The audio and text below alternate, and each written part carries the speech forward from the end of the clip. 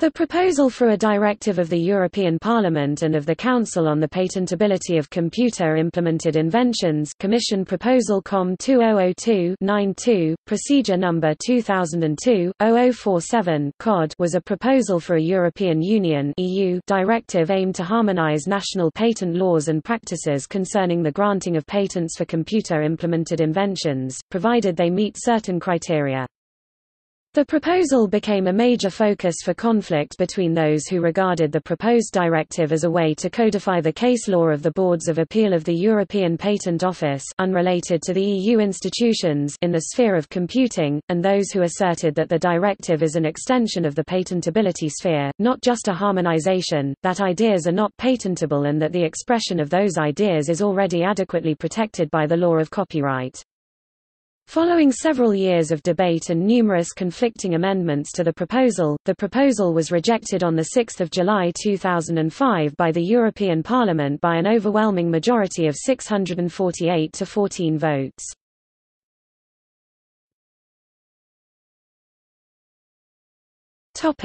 History.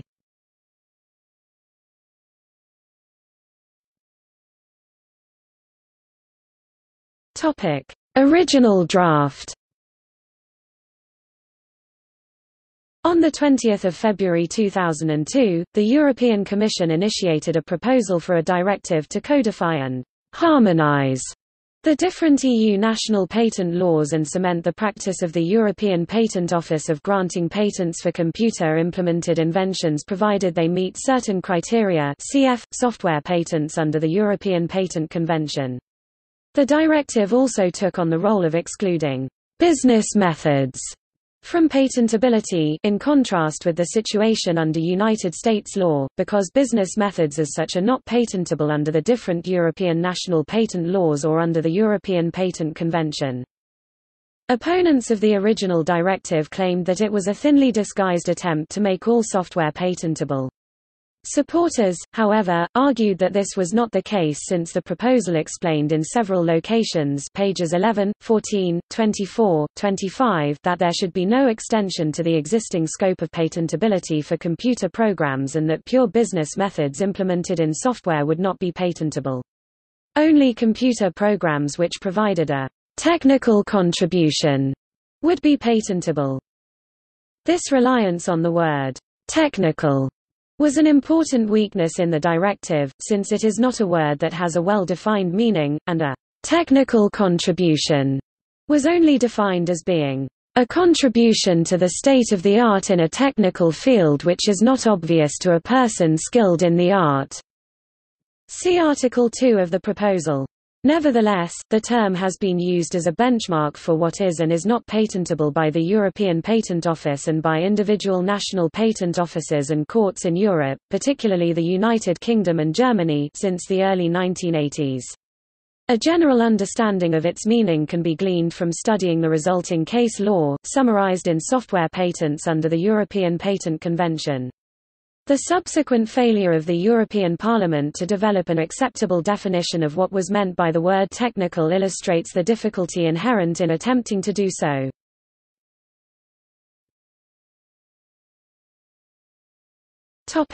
Transformation by the European Parliament. On 24 September 2003, the European Parliament passed the directive in a heavily amended form, which placed significant limits on the patentability of software. The most significant changes included a definition of the technicity requirement for patentability, which distinguishes between abstract information processing processes and specific kinds of physical processes, only the latter are technical.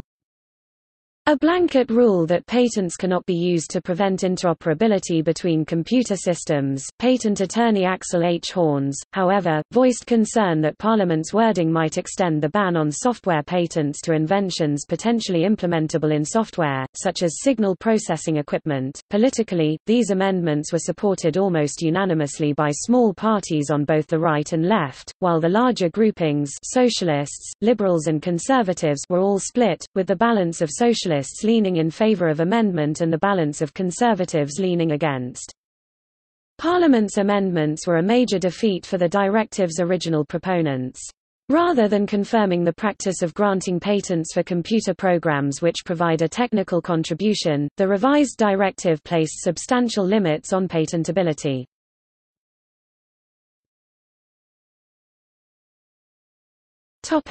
Reversion by the Council of Ministers. Under the codecision procedure, both the European Parliament and the Council of Ministers representing national governments must approve a text in identical terms in order for a proposal to become law. On 18 May 2004, the Council agreed in an advisory vote to resubmit to Parliament what was described as a compromise version of the proposal. The agreed version permitted patenting of computer-implemented inventions, providing the inventions have a technical character, and overturned most of Parliament's amendments. Critics of the directive argued that the technical character requirement was open to too much interpretation and could lead to almost unlimited patentability of software. Proponents, also, felt that the amended version contained too many ambiguities to be capable of meeting the original purpose of the directive, which was to harmonize the law across Europe. Nevertheless, the Council formally approved this resolution on 7 March 2005. The revised proposal was resubmitted to Parliament.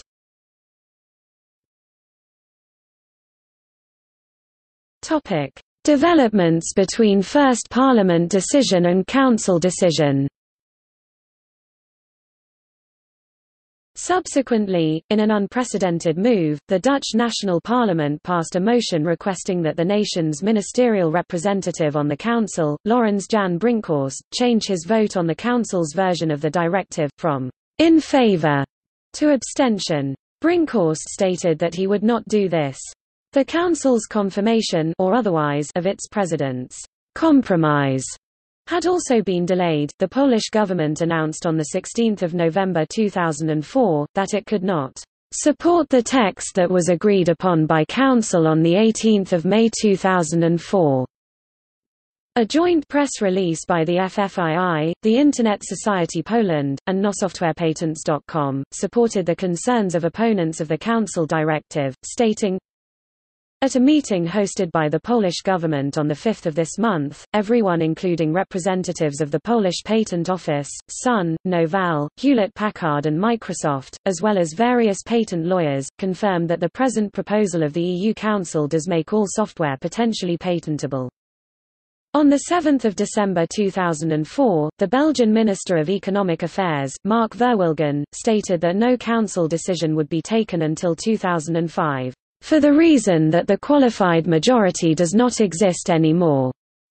However, amid rumors of a change in the Polish position, the 13–15 December meeting of the Council's Committee of Permanent Representatives determined that a qualified majority appeared to exist, and that the Council's revised version of the directive would be scheduled for formal adoption by the Council, without further debate, probably at the Agricultures and Fisheries Council meeting on 21 and 22 December 2004. Statements expressing reservations were attached to this common position by Belgium, which abstained, France, which hoped for further changes to the directive, the Netherlands, where the parliament requested their representative vote against, Poland, which was opposed until recent diplomatic pressure, Hungary and Latvia. Germany was ambivalent, saying that the text of the directive could benefit from improvements. Due to the expressed reservations and especially to opposition from Poland, whose Minister of Science and Information Technology made a special journey to Brussels to demand that the directive be dropped from the agenda, the Council's vote was postponed indefinitely. Meanwhile, a group of 61 MEPs from 13 countries tabled a motion for a resolution to restart the entire legislative process.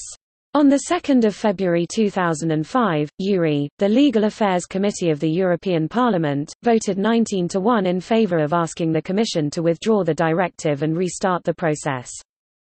The next day, Nicolas Schmit, Deputy Foreign Minister of Luxembourg, which at that time chaired the Council, said that he would instead ask the Council to formally adopt the draft directive at a meeting on 17 February. Although Poland stated it would only oppose this if other countries raised an objection, reports of opposition from Denmark, the Netherlands and Spain ensured that the common position was not on the agenda for that meeting of the Commission.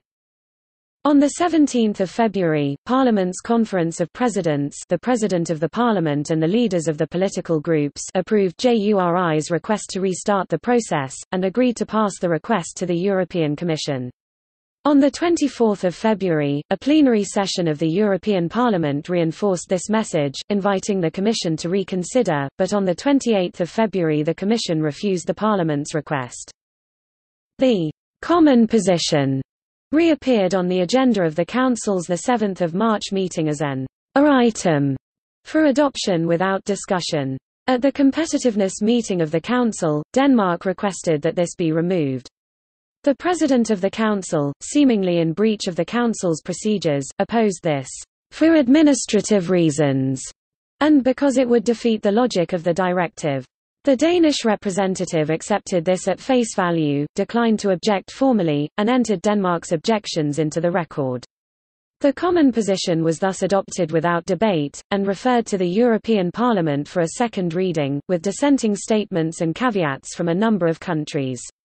In the event, only Spain had actually voted against, Austria, Belgium and Italy abstained, which has the same effect as voting against, given the way qualified majority voting works.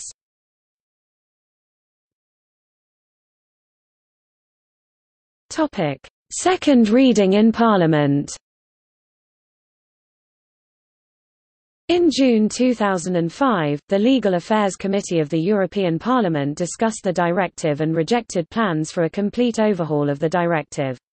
The vote by the committee took place on 21 June 2005, and narrowly decided not to substantially amend the Council version of the directive. According to the Financial Times, this vote marks a turning point in the protracted battle over the law, which has split the software industry and sparked severe recriminations. On 5 July 2005, the committee's report passed to a plenary session of Parliament for debate by all MEPs.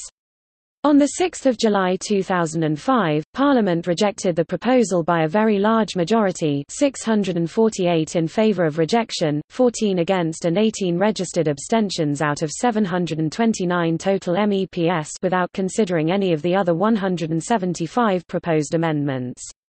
Under the codecision procedure, the legislative process ended with this rejection and the proposed directive did not become law in any form. This was the first and as of 2005 the only time a directive was ever rejected by Parliament at second reading. The vote was the result of a compromise between the different parties. Those in favour of software patents feared a text that would heavily limit its scope, while those against rejected the whole principle. Heavy defeat was the least worst option to both sides. In addition, some saw the defeat as an expression of Parliament's indignation about the handling of the proposal by the Council of the European Union and the European Commission, as well as its concerns about the content of the proposal itself.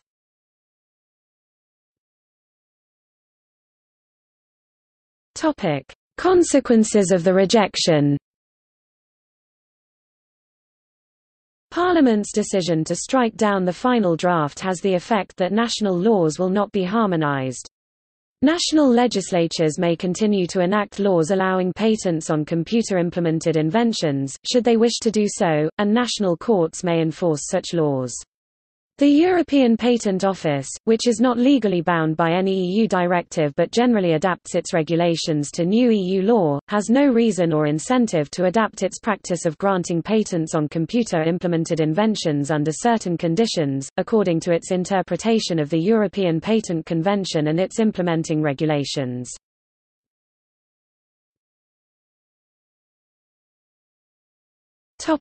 Reactions.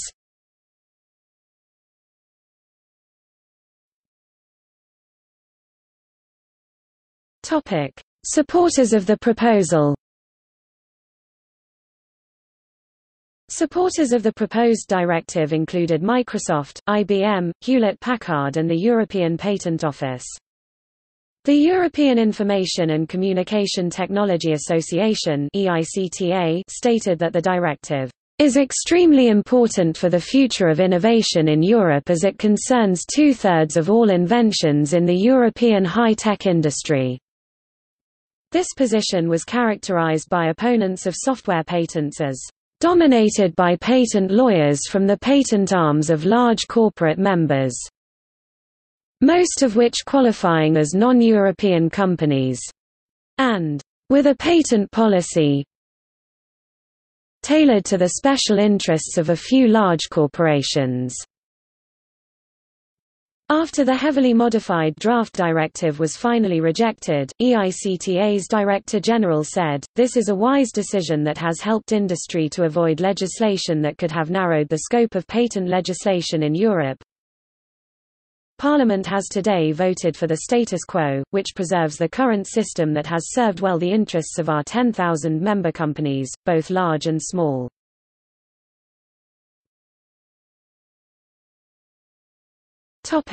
Opponents of the proposal. The proposal provoked public disagreement by diverse opponents of software patents, who argued that software patents were neither economically desirable nor mandated by international law. The FFII and the Euro-Linux Alliance played key roles in coordinating this campaign, which drew support from some free software and open-source programmers, some academics, some small business groups, and some proprietary software developers. Many of these organizations expressed concern over what they saw as abuses of the software patent system in the USA, and argued that although some software patents might be beneficial, the net effect of the Commission's proposals would be to suppress innovation and dampen legitimate competition. The opponents' campaign in its turn was characterized by supporters of the directive as a small but highly organized and vocal lobby, with the ICTA stating that those who depict the draft directive on the patentability of computer-implemented inventions as some sort of software patent law are at best misinformed and at worst dishonest, malicious and disrespectful of the European democratic process. Figures who have supported the campaign against software patents in Europe include Tim Berners-Lee, developer of the World Wide Web, Florian Müller, a free software lobbyist, and Linus Torvalds, creator of the Linux kernel. Politicians opposed to the directive included Michel Rocard.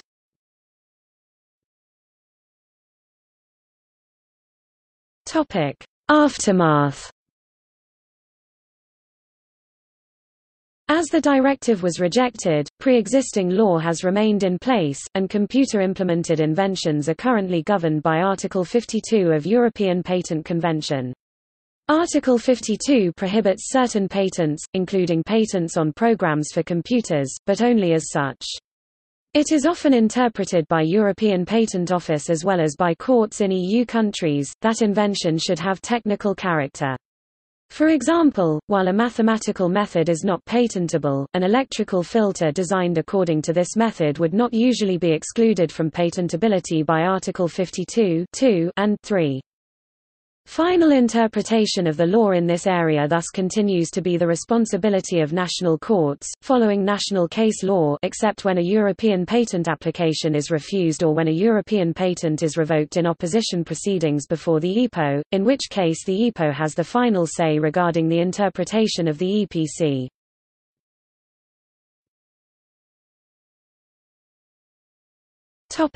See also: